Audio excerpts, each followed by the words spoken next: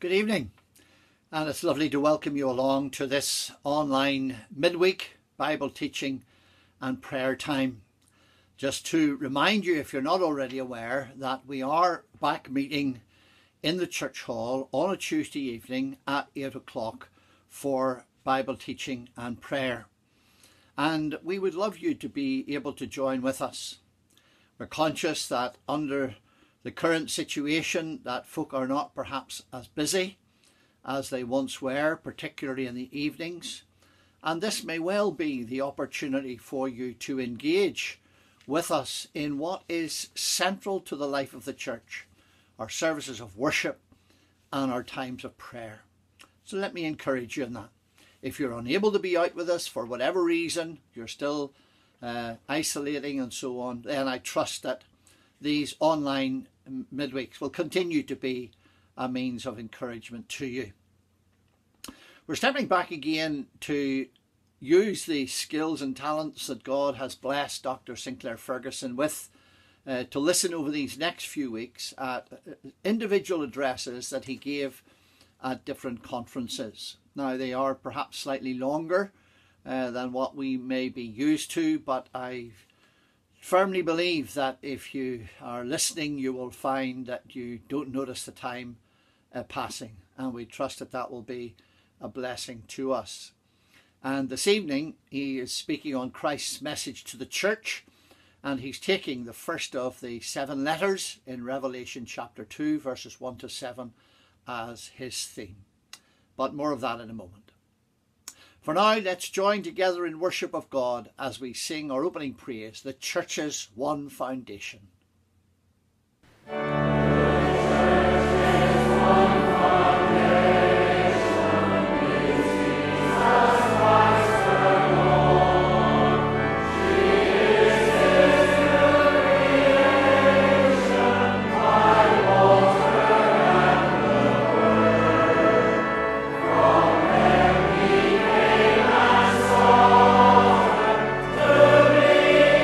Holy bride.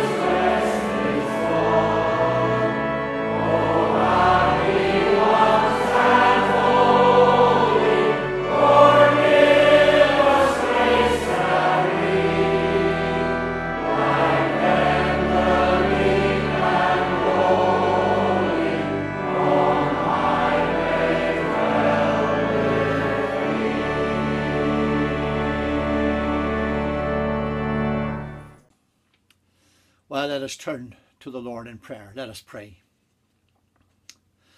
Almighty, eternal and ever-blessed God, as we come into your presence yet again to give you the worship and praise that is yours, we thank you that our opening praise has indeed reminded us that the church is built on that one foundation, that rock which is Christ Jesus.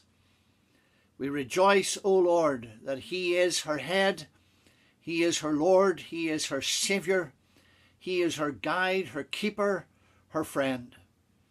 And we thank you that he represents the church even at your right hand in glory as the firstfruits of those which slept. And we rejoice that because he is there, the promise given us that where he is, there we shall be also, shall one day be fulfilled in us also.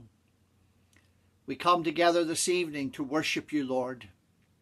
We're thankful, Father, that we, by your wondrous grace, are members of that same church. It is you that has sought us out and found us. It is you that has drawn us to yourself, planted the seed of faith within us and enabled us to believe in Jesus Christ for our salvation. It is you that has begun the good work in us and is resolved to carry it through to completion. It is you who has kept us day and daily, walking in the way. It is you who has restored us on those times when we have strayed from that narrow way. Father, it is you who has kept us and shall keep us. So with John Newton of old we can say, "'Tis grace has brought me safe this far, and grace will take me home." It is you that is deserving of our praise, our adoration, our service. Lord, we look to you this evening. We look to you, O Lord, because you alone are the one who can help us, strengthen and encourage us. You're the one who alone can remove our fears and our doubts and our anxieties and replace those with your wonderful peace. And so may the ministry of your word into all our lives this evening be one that is blessed and through which we ourselves are greatly encouraged. So, Father, we look to you to grant us the grace of your Holy Spirit, that he might be our teacher, enlightening our minds again in the things of your word. And we ask this in and through the precious and worthy name of our Lord and Saviour Jesus Christ. Amen. Now we hand over to Dr. Sinclair Ferguson, who was speaking at one of the Ligonier conferences in Orlando, Florida, just a few years ago. Now the theme this afternoon, Christ's message to the church. I realize many people come to conferences without bothering to look at the program. So for those of you, let me tell you what was on the program. And that was that the remit given to me was to choose one of the letters from Revelation chapters 2 and 3, to select that letter as though Christ were speaking to the Christian church in the West. In many ways, those letters are really prescripts. They were intended to be read by all of the churches. And it must have been quite something as the book of Revelation made its way, perhaps just one copy, each church making a copy as it made its way along there in Asia, and as one church and another heard what Christ thought of the other churches. You can't help wondering how they must have felt as they realized that Christ had already taken the X-ray of their church, and others would hear it. Ligonier does very few things without giving secret challenges to the speakers, and this particular address allotted to me came with the secret challenge, which, if I was willing to accept it, the tape would self-destruct in 30 seconds. And that was to choose one of these letters, one of these prescripts. The difficulty in doing that, of course, is that your choice probably indicates what you think about the church, doesn't it? Just think about it. There are 7 of them. Which one would you choose? You would choose the one that said what you thought about the church, because that's what you think Christ would be saying to the church today. And so I've chickened out. And I'm going to deal with the first of them, which you will find in Revelation chapter 2, first 7 verses, written to the angel of the church in Ephesus, the words of him who holds the 7 stars in his right hand, who walks among the 7 golden lampstands. I know your works, your toil, and your patient endurance, and how you cannot bear with those who are evil, but have tested those who call themselves apostles and are not, and found them to be false. I know you are enduring patiently and bearing up for my name's sake, and you have not grown weary. But I have this against you, that you have abandoned the love you had at first. Remember, therefore, from where you have fallen, repent and do the works you did at first. If not, I will come to you and remove your lampstand from its place, unless you repent. Yet this you have, you hate the works of the Nicolaitans, which I also hate. He who has an ear, let him hear what the Spirit says to the churches. To the one who conquers, I will grant to eat of the tree of life, which is in the paradise of God. The book of Revelation is in many ways best understood as the movie version of Matthew 16, verse 18. Matthew 16, verse 18 is best understood as the consummation of the promise that God gave in Genesis 3:15. And the whole of the Old Testament story is simply an unpacking of that fundamental verse. That throughout the ages until the coming of the singular seed of the woman, Jesus Christ, there would be conflict between the seed of the serpent and the seed of the woman, until Satan himself, the serpent, would seek to crush the heel of the seed, Jesus Christ, and in the process, his head would finally be crushed. Jesus says, I will build my church, and the gates of Hades, the seed of the serpent, will seek to overcome it, but be unable, because I will build my church. And in the picture of the church's history that's given to us in the book of Revelation, the serpent of the Garden of Eden has grown large, as John tells us in Revelation chapter 12, into the size of a monstrous red dragon, who, having failed to devour the Christ child who was born to rule the nations of the world, would then go on in pursuit of those who belonged to the Christ child and seek to engulf them. And in some ways, these prescripts to the book of Revelation are the Lord Jesus' indication to these different city congregations of where they stand in that conflict. And the rest of the book of Revelation, because these churches are in very different situations, churches in different parts of the earth today would more identify with one of these churches than with others of those churches. But the whole book of Revelation is for all of those churches.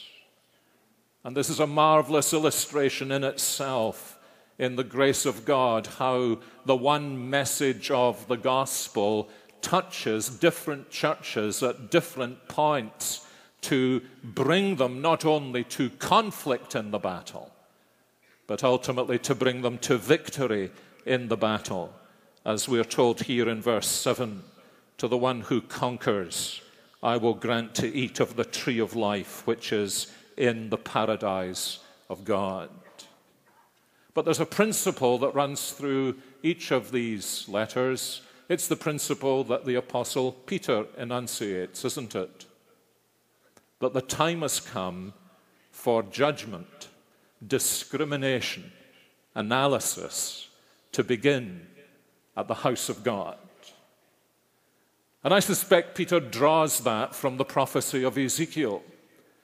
You remember as Ezekiel sees in these visions into what is really happening in the church in Jerusalem and sees that the real problem is not the external forces on the church, but the internal spiritual decay in the church.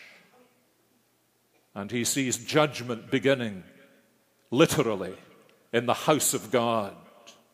And then this vision of the glory of God leaving the house of God and departing. And this, of course, is the very principle that Jesus applies here. That unless the church in Ephesus repents, then he will remove the candlestick, the symbol of the light of the glory of God in the face of Jesus Christ. And the church in Ephesus would therefore be no more.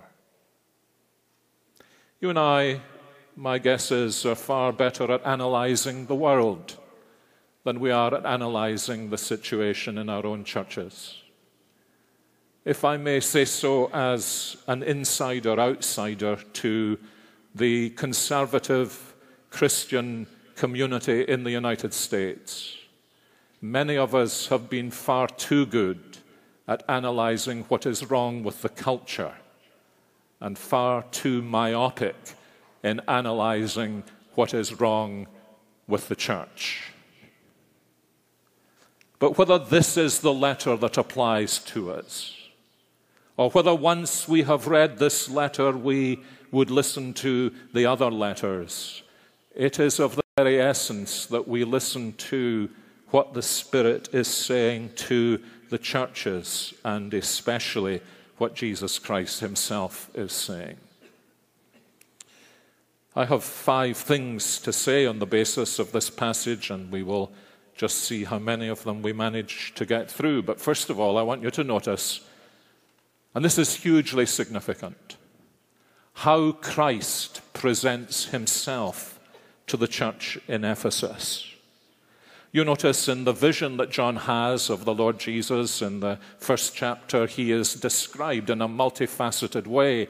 But then in each of these letters, the Lord Jesus points to one particular dimension of his person and ministry,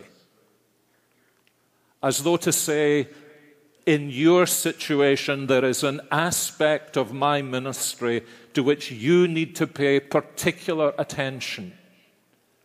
And interestingly, here in the prescript to the church in Ephesus, what Jesus draws attention to is that he is the one who holds the stars in his right hand and he walks among the candlesticks. The stars are the angels of the churches, perhaps as many commentators think the leadership of the church. He holds them in his hands and he walks among the candlesticks. It's a remarkable picture, actually, of the way in which the Son of Man, of whom we sing, of his bleeding hands and his wounded feet, that now those wounds made glorified above are hands that hold the ministry of the gospel in the churches of Jesus Christ, and those feet move among the churches, discerning, testing, probing. And the essential principle that he is expounding here, isn't it, to the church in Ephesus, is that the church is his. He is its Lord. And in saying that, he is underscoring what I rather imagine in the Western Christian church, and not least in the Reformed Western Christian church. He is underlining how easily we fall from asking the question, what does Jesus Christ really want? Some of you belong to sessions or leadership groups in your churches, however they are named in the particular grouping that you have. Is it the single most frequently asked question, or at least in your minds, what does Jesus Christ want here? Or only, what is it that Jesus Christ agrees with me about wanting that I want here? And this was so clearly in the church at Ephesus, that had seen so much of what Jesus Christ wanted and would produce, yes, at a cost. But now they are beginning to drift, and what Jesus Christ wants becomes incidental. Those of you who followed Dr. Martin Lloyd-Jones' expositions of the book of Romans will remember when he comes to the exposition of Romans chapter 3, and arrays the whole of mankind before the judgment seat of God, so that every mouth may be shut, and the whole world held accountable before God. He pauses, I can almost hear him doing it, and saying, here is my definition of a Christian. A Christian is a man whose mouth has been shut. But my dear friends, you wouldn't get that impression meeting every Christian you know, would you? Not even when the issue is, what does Jesus Christ really want for his church? Because he has told us in the Scriptures. But we are so enculturated in our world that we decide what pleases Jesus Christ by what pleases us. We even in the Reformed Church, bring in the experts to tell us how well we are doing, how glorious our worship is. And the voice of Jesus Christ is never consulted. We are really speaking about what we enjoy and about what we are doing. And we are not really searching and seeking out the Scriptures to reflect with deep self-analysis and humility, Lord Jesus Christ, what do you want for the church? Because one of the things that was clearly happening in the church in Ephesus, which was one of the three greatest churches in the world, set within one of the great centers of the Roman Empire, cultural center, one of the 7 wonders of the world, was in Ephesus. But what concerns the heart of the Lord Jesus Christ is that they seem to have ceased asking, what will please the Lord Jesus Christ? You dare not assume that is what pleases you, incidentally. And you can only find it out by probing the Scriptures, immersing yourself in the Scriptures, and constantly asking the Spirit, show us how this applies, Lord, how your will is good and perfect and acceptable, because we consecrate everything to you to that end.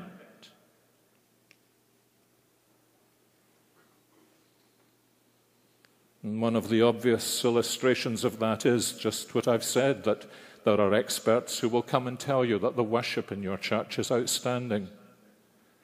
But they mean no more than you have a good choir and organist, band or orchestra, that your preacher is eloquent. Because there's only one who can tell you what the quality of your worship is.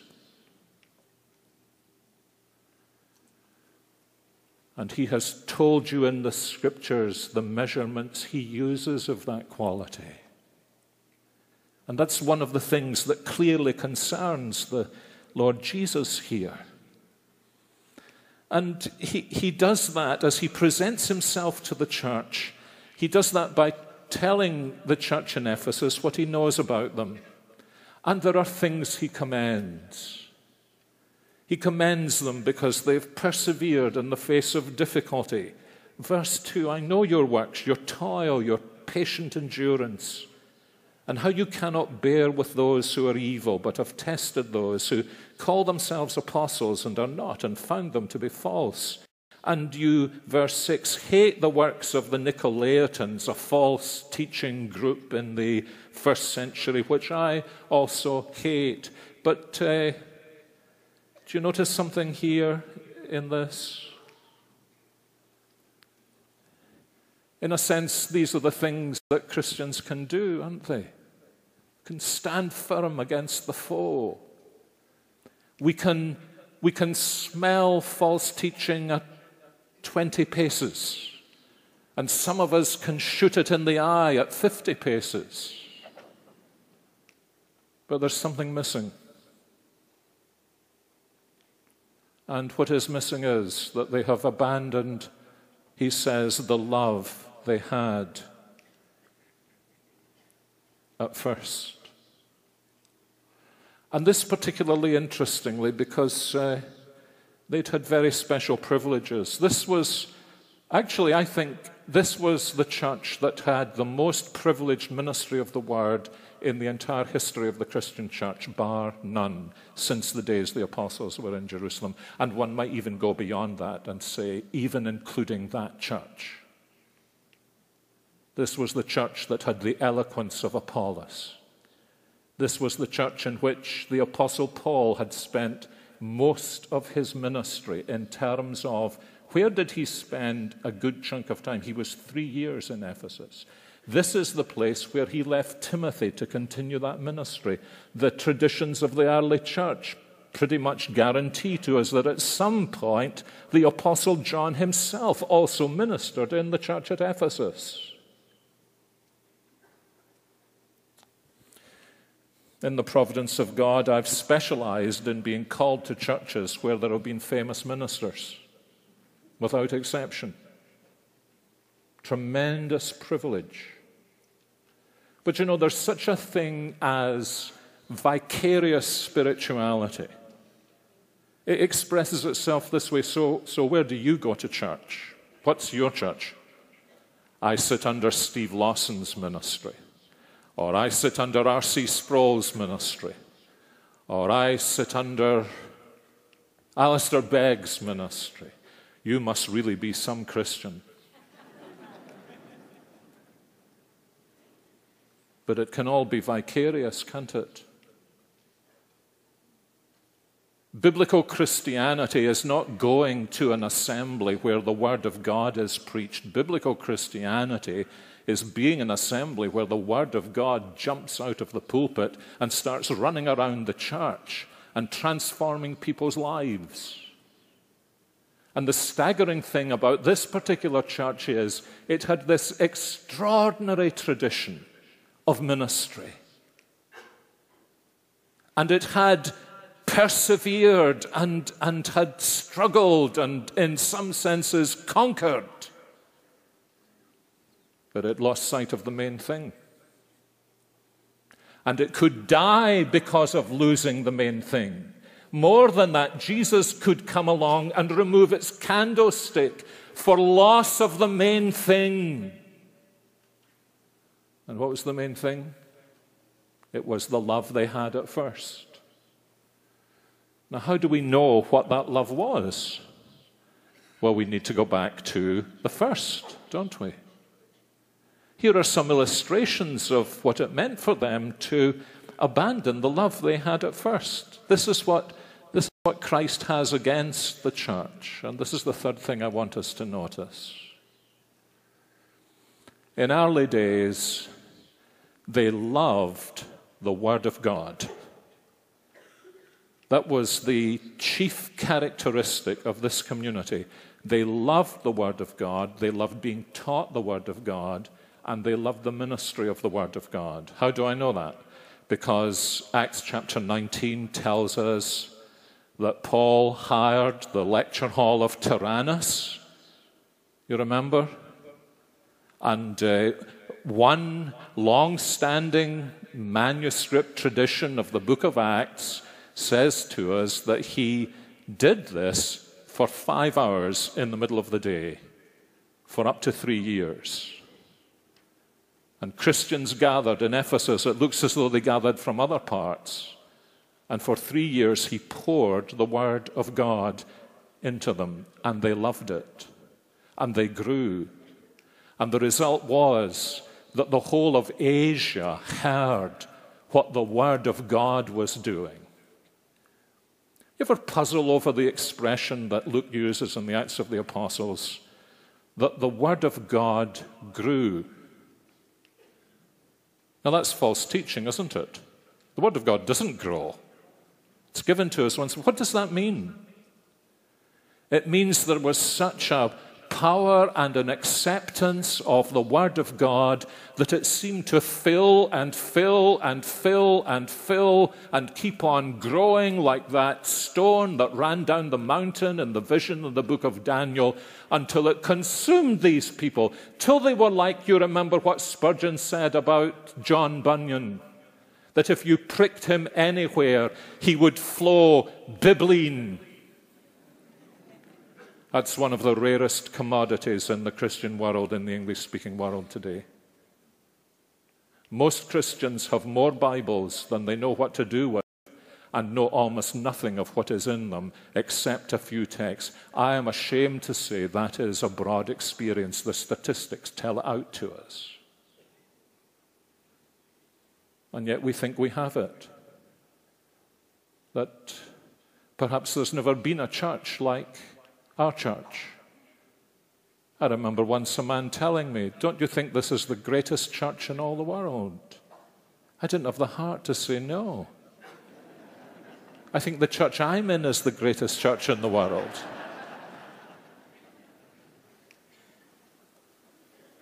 I wonder if you understand what that means.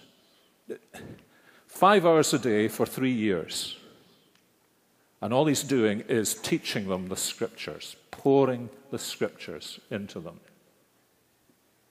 Now transfer that to the church in the Western world. Yes, the Reformed church in the Western world. What kind of appetite do we have, and what kind of diet are we being given? Yes, but we are a Reformed church. You know, I guess I'm old enough now to say this. I get weary of people telling me they are Reformed churches in the tradition of Calvin until they've answered this question. Do you have preaching every day of the week? Is the whole of Wednesday given over to prayer in the congregation, and does the congregation gather for prayer? Then you'll be a Reformed church. And yes, we don't all live within half a mile of Saint-Pierre in Geneva. But how little we do in this area of feeding on the Word of God and loving the Word of God to be taught us. Yes, it's good to work that down in groups that are well led. But, there's a symbolic difference between what happens in the preaching of the Word and what happens in the small group. You can't help noticing it's even physical. In the small group, we're all sitting looking down on our Bibles. And we're thinking hard to answer the leader's question. And then we're disagreeing. Or we're not sure. And there is a symbolism in the fact that when the Word is being expounded to us, it's coming down to us. And even the person who is preaching it is under it and conscious he's under it. And this is God's Word, and we're all under it. And it's feeding us, and it's getting places that we could never be brought to in our Bible study groups. As the Spirit strives with our spirits in the beautiful anonymity of a large company and reveals things that have been hidden from us and probes places where we hurt and does the deepest counseling of the entire week. And again and again and again as the weeks pass and the months pass and the years pass, our lives are transformed by the Word of God. And this was something it looks as though the Ephesians had lost their love for. And of course, once your appetite begins to go, you lose your love for the food. And then you begin to think your appetite is normal. My brothers and sisters, we have no idea whatsoever how abnormal our church life really is. Why do I say that? I say that because when I came to the United States, first of all, and visited churches and was handed the bulletin, two things I would look for. How frequently is the Word of God expounded to the people here? And correspondingly, is it very evident to me that this is a people devoted to prayer? Because the apostolic motto was, we will give ourselves to prayer and the ministry of the Word of God. And there's 25 minutes on a Sunday morning. And in congregations, even congregations that think of themselves as reformed, the elders and the pastors know the people won't come out at night. And yet we leave saying it was wonderful. You know, if you're a young man and you leave an hour with a girl and think that was wonderful, you don't leave saying, is there any chance we could meet for an hour the same time next week and keep that up? You can't build a relationship on that. And yet, you see, we've no idea what's happening. We haven't seen it. We think we're normal. But we know the Scriptures so little. And if we're really honest, we love the Lord Jesus so little as well. That if someone put us into a room with no distractions and said, I just want you to sit there and think about the Lord Jesus for 5 minutes. Many evangelical Christians in the Western world would find that an enormous trial because we don't know 5 minutes worth of the Lord Jesus. Because we don't know the Scriptures.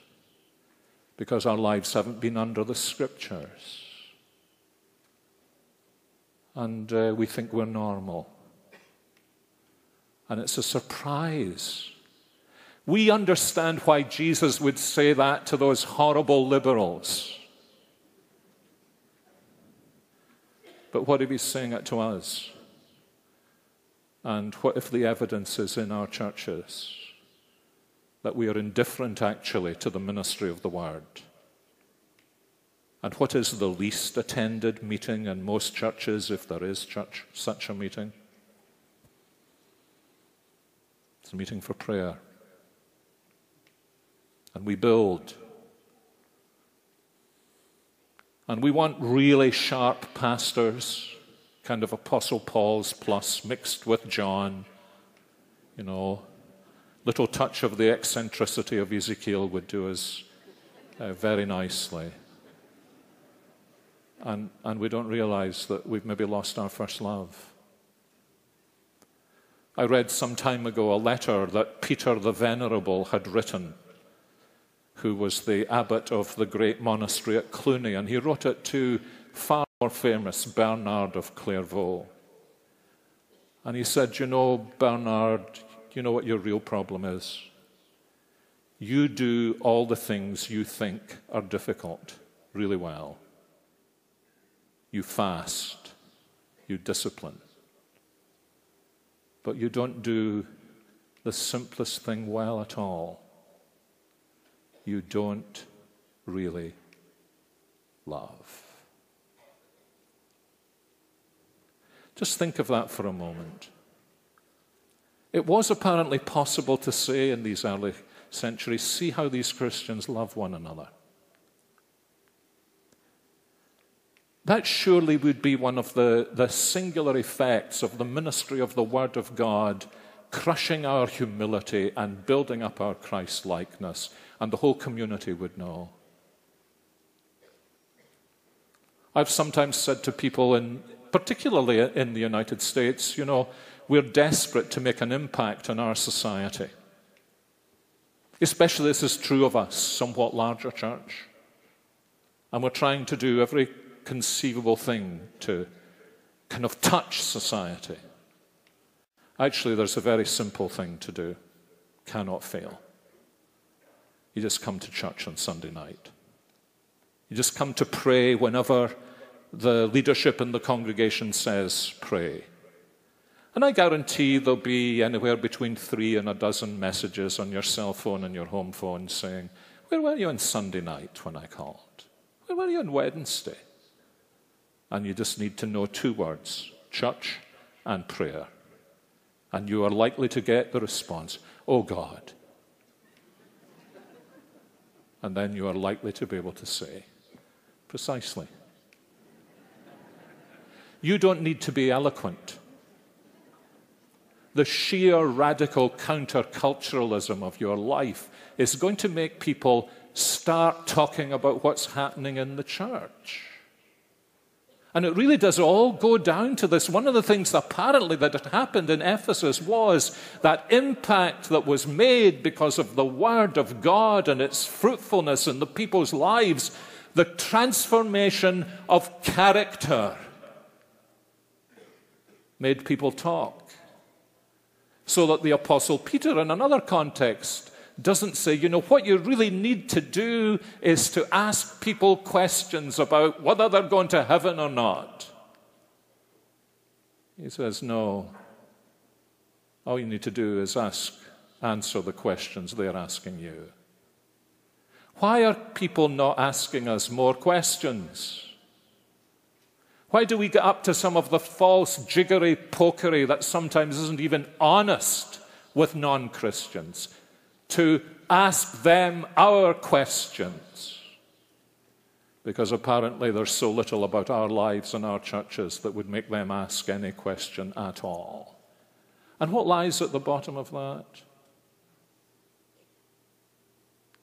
If it's true, then it's surely that we've lost our first love. Maybe that was why Paul wrote to Timothy, whom he had left in Ephesus, as he says in 1 Timothy chapter 1. He says to Timothy, Timothy, the goal of our ministry is love. Love for the Lord Jesus, love for his word, love for his people, love for the lost, love for prayer, and love for his glorious appearing. And the Ephesians apparently had lost it. These words of Jesus remind me of that probably quite electric moment in the Gospels when there was the dinner in the family home of Simon the leper. And in the midst of it, when you remember Jesus was so beautifully anointed, he turned to Simon who was complaining. He was actually critical of the love that someone else had shown to the Lord Jesus, actually, because it exposed him. And Jesus said to him, Simon, I've got something I need to say to you. And that's what Jesus was surely saying to this church too.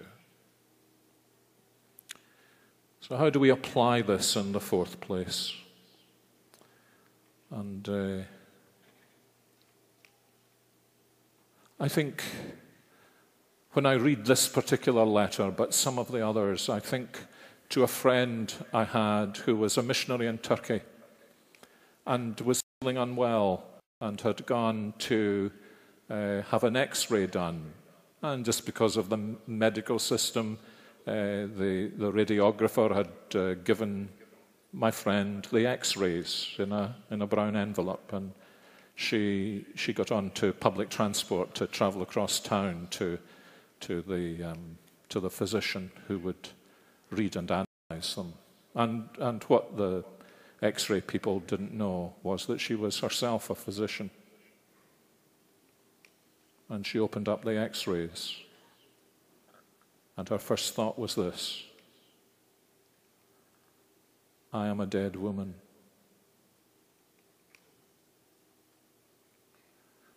And here it's as though Jesus is coming and saying, before that stage is reached, let me tell you what I already see on your X-ray.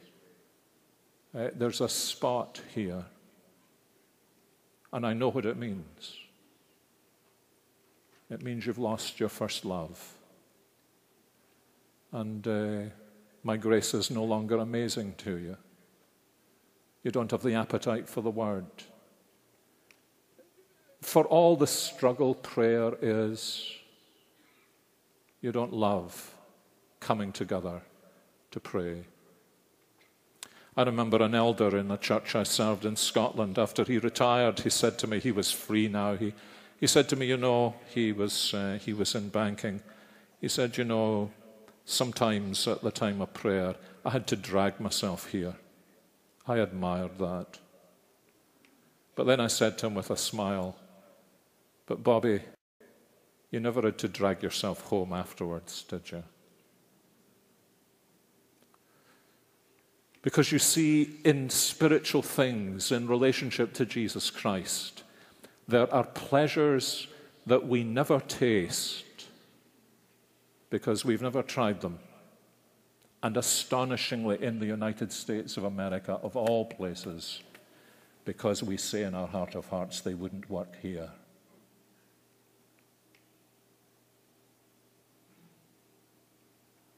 And the paradox is, I think, that in perhaps the nation in all the world which has had the most enterprising spirit of we can do it. I come from a nation where the basic spirit has been, we've never tried it.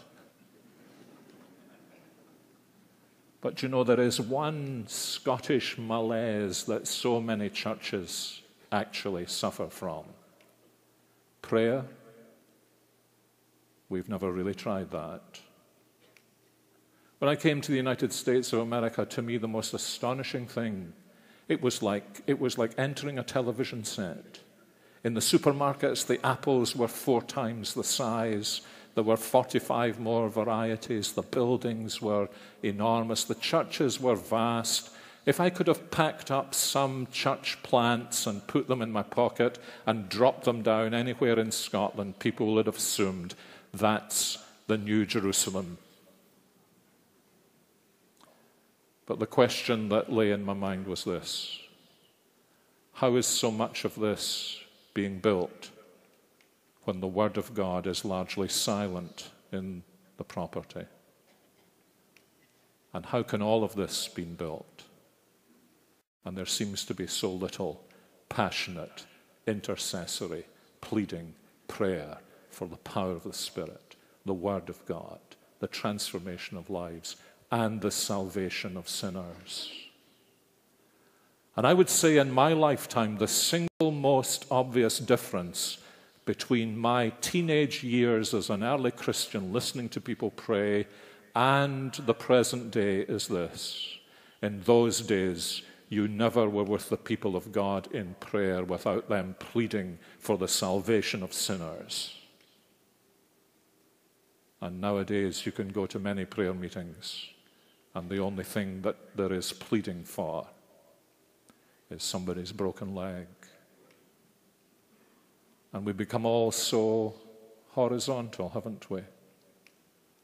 We would die if somebody denied the Scriptures to us and said they aren't inerrant. But in practical terms, most of them could be errant, and we would know almost nothing about it, because we neither read them nor love to have them expounded to us. And we don't pray that the Holy Spirit would come down upon the ministry of the Word and transform lives. Maybe this isn't the right letter,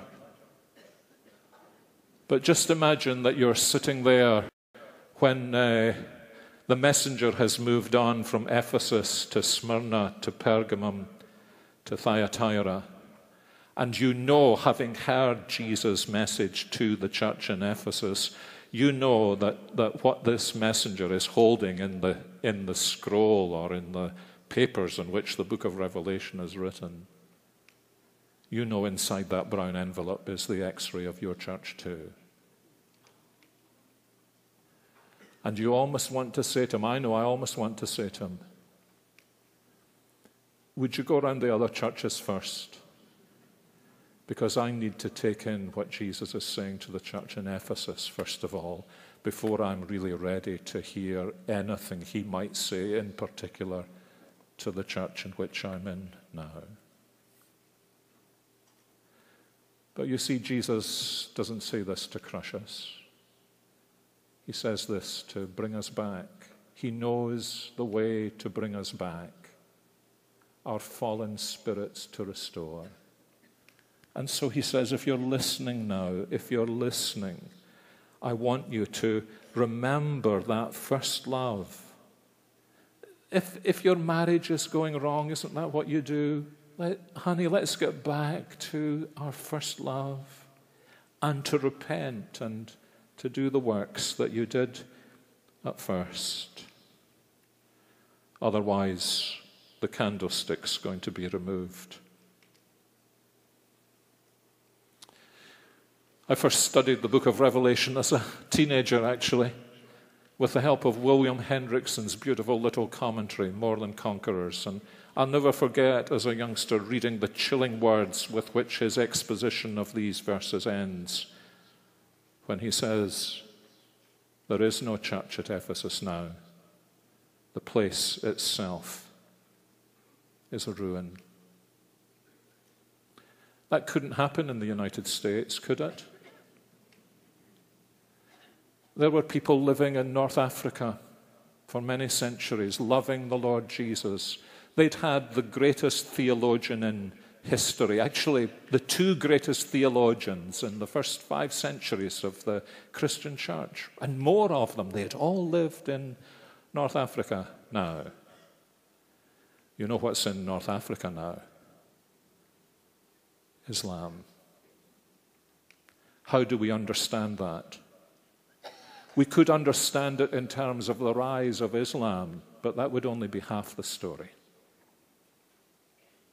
The rest of the story is that Jesus removed the candlestick, because nothing happens apart from the sovereign judgment of the Lord Jesus Christ.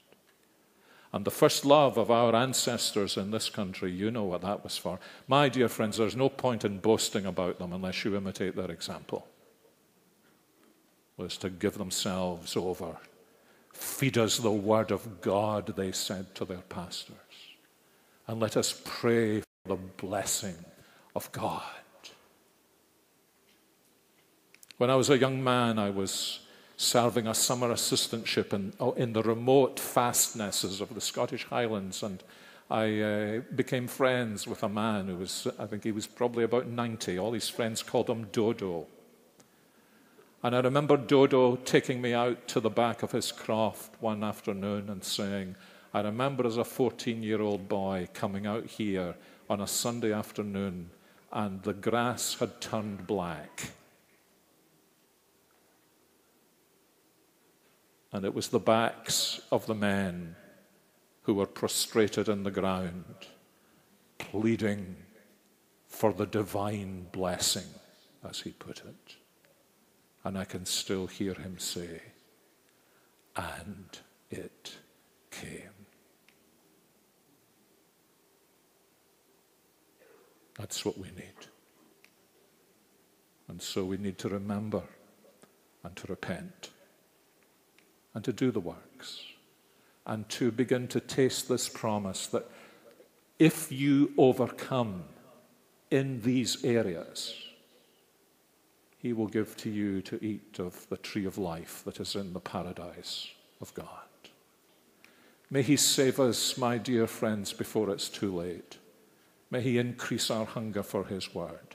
May he make us men and women of young people of prayer and build such character and churches that we will discover that we need to be ready to give an answer to those who are asking us, what has happened here? It happened once in Ephesus, and it happened no more. Whatever the Spirit is saying to the churches, let those who have ears hear. Our Heavenly Father, we pray as we bow before the wonder of your word and the authority of our Lord Jesus Christ, that you would cover any words that might lead us astray from him, and empower all words that will point us to him and his majesty and glory, cause us to humble ourselves before him, in order that he and we with him may be in our churches exalted by his grace. We pray it in his name. Amen.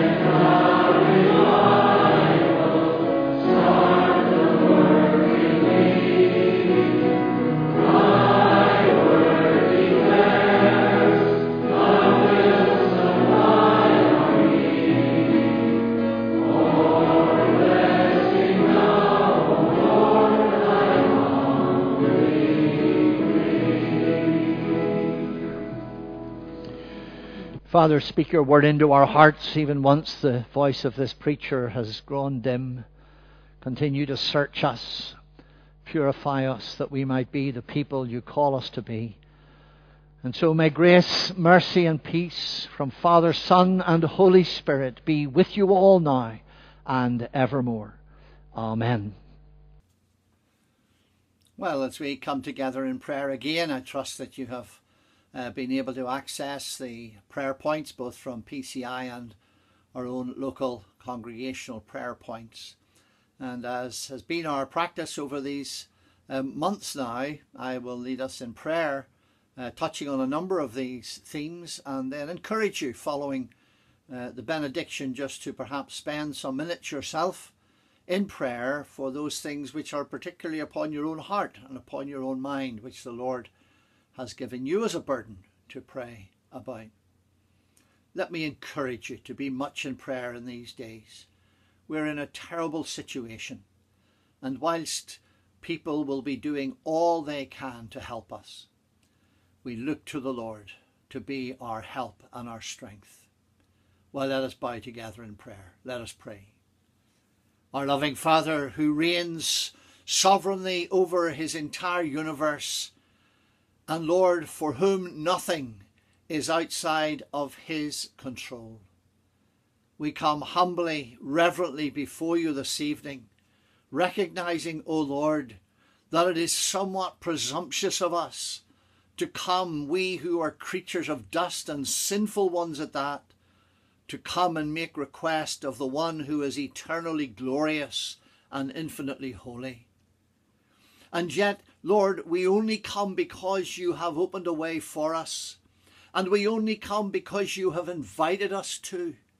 And we only come because you've made provision whereby we might approach your throne of grace unafraid.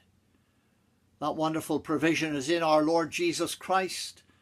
We thank you we are clothed with his righteousness, and when you look upon us you see him and his perfect obedience. And Lord, you see us in Christ. And so we come to you this evening with the many things that are upon our hearts and minds. And Lord, not least the concern that presses most in upon us and this current situation with the coronavirus. Lord, we are conscious that as a nation, the numbers are rising. We're conscious, increased numbers admitted to hospital. We're hearing of deaths increasing again, directly attributed to coronavirus. And Lord, we're conscious that humanly speaking, we need to do things. We need to be wise. We need to be careful. We need to shield. We need to cover our mouths. We need to do all those things that we've been advised to do. But Father, our hope is not in man. Our eyes are lifted heavenward, and we are crying out for mercy to our God. Oh Lord, that you would look upon us. Oh Lord, that you would visit us. Oh Lord, that you would forgive us our many sins. Oh Lord, that you would look upon our selfishness and cleanse us. That you would look upon our greed and forgive us. Oh Lord, that you would renew us in spirit and in mind and in heart. That you would revive us again, O Lord, that we, your people, might rejoice in you. And that, Lord, through the church, you might then touch our community, touch our province, touch our nation, touch our world. Father, we come humbly before you. Lord, we remember the work of the church as a whole, the engagement that we have as a church with different missionaries and mission organisations throughout the world. They continue to work on in spite of the challenges that COVID has brought, seeking to share the good news of Christ, and especially in these days when there is so much worry, concern and anxiety, and all the platitudes of politicians don't seem to bring peace to people's minds. We pray that, Lord, people may look to the Lord of peace, to the Prince of Peace, and find in him contentment and rest and a wonderful hope. We pray, Lord, for Elva. We are so thankful for the provision that you are making for her, both in terms of her work for you and accommodation. And the thing outstanding now is her visa. And we pray quite specifically for that you would undertake in overruling, and that might be settled and through before very long. We continue to pray for Paul and Anne. And Lord, Paul continues to monitor very closely the situation throughout Africa. And we're conscious that, Lord, COVID is not the only challenge they face, because we continue to hear of attacks by militant groups. And Lord, many of your people are left vulnerable to these attacks because so much time and effort is being put into seeking to prevent the spread of COVID. So we pray for your people throughout Nigeria and indeed throughout Africa, that you would watch over them, and that, Lord, in the midst of all they're facing, they may be a witness to their Lord and Saviour. Father, we continue to pray for Jerry and her work with the literacy team. Thank you for the unity of heart and mind in that team. And thank you, Lord, that though the communications are all done online, yet that is profitable, and Lord, it is helpful as they seek to ensure that materials are printed which are suitable for all the different cultures that they represent. Father, we look to you as a church. We're conscious, O Lord, that the work of the gospel has not stopped just because everything else seems to have. And so as a church, ever keep us looking forward and looking upward and pressing onwards. And Lord, knowing that your grace and strength will sustain us. But we do particularly pray for the witness of the church even in this land. We are thinking of church planting situations where things have had to be put on hold.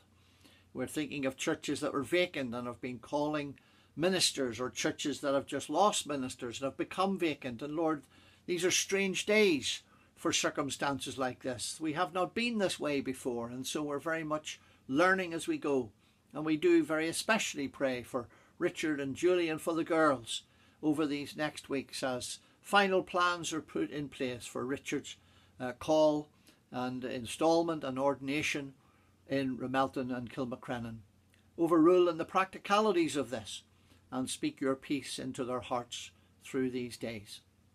Father, we continue to remember all who serve you within the life of the church. And Lord, within our own congregation, we're thankful for the many people who are keeping contact with each other, the phone call, the cup of coffee, whatever way it is, just to encourage one another, to remind folk who perhaps are unable to be out that they're not forgotten, they're not alone. And we're so thankful for all who have been exercising a wonderful ministry over these last months in that way. We pray that you would continue to encourage them. Father, we do particularly pray for that vast number of families who claim a connection with us, but Lord, for whom that connection is so frail and fragile. We pray that as we seek to engage with them, even over these days, that Lord, your Spirit would be already going ahead of us, and Lord, that he would be working in lives, and that we may see a wonderful movement of your Holy Spirit in many of these dear folk, coming to recognize that, Lord, there's much more to life than life itself. And we pray that there may be a crying out and a seeking after the Lord Jesus Christ. Father, as we come to you, we're mindful, O Lord, again of the needs of our own province, of our executive, of our First Minister, Deputy First Minister, decisions that they have to make. Lord, politicians have decisions to make that affect everything. And whilst we're thankful for all the advice of scientists and the medical men, Lord, we're conscious that, Lord, politicians have to take other things into consideration. Not just the health of a population, but Lord, often that health is related to our employment and our mental health, very much affected by that. So we're praying that, Lord, you would be gracious toward us in these days. Father, we remember those of our own fellowship who continue to be restricted very much due to their own underlying health conditions. And we pray that they may be conscious of your presence, that they may find even through these online services a means of encouragement and help in the things of God. And for us all, O Lord, that our eyes would be turned heavenward and fixed upon Christ, the author and finisher of our faith. And so, Lord, we commend to you those recently bereaved, those recently in hospital, those undergoing tests at this very time. May you speak your peace into their hearts. May they know what it is to rest in you. And may they have that wonderful assurance that in living life we live for Christ. And even should we be called from this scene of time, we shall be with Christ, which is far better. Bless us then as we continue to look to you through the remainder of this week. Be glorified in our lives as we seek to live them out in the face of others. And we ask these things in and through the name and for the sake of our Lord and Saviour Jesus Christ. And so may the grace of our Lord Jesus Christ, the love of God, and the fellowship of the Holy Spirit be with you all now and evermore. Amen.